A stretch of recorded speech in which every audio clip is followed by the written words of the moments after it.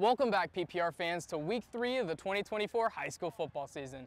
My name is Shane Donovan, and I got a special matchup for you tonight where Cathedral Catholic will be taking on Mountain Pointe High School from Arizona in the Honor Bowl.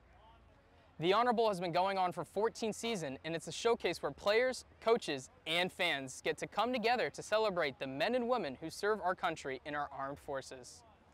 So, PPR fans, let's go show some love to the armed forces who serve our country so well. The Honor Bowl is about educating students, coaches, and community about patriotism. We started this whole series of football games back in 2013. So far we've had 210 high schools come through the Honor Bowl, and it's why we're known as the finest high school football showcase in America. My name is Freddie Torres. I'm a first sergeant in the United States Marine Corps. I joined the Marine Corps in 2006 because I felt like I wanted to be something bigger than myself. I was a high school athlete, and I had that teamwork and that bond with my brothers as I played high school sports, and I wanted to continue that, and the Marine Corps has given me that and more than it. So, to be here on the Honor Bowl, it's tremendous because we get to honor those that have gone before, so that have paved the way for our country, those that have given the ultimate sacrifice.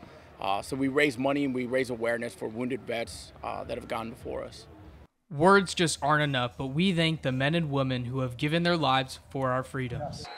But now, PPR fans, it's time to get back into the matchup, so sit back and relax because it's going to be a movie tonight. We start off in the first quarter with a toss to running back Jake Funderburg, who rumbles into the end zone to put them up 7-0. We now enter into the second quarter as running back Jonathan Solomon breaks a few tackles and gets to the sideline to put them up 14-0. It's still the second quarter, and somebody better treat these O-linemen to a dinner because these boys have been opening up lanes all night as Jake Funderburg rolls in for his second touchdown of the night.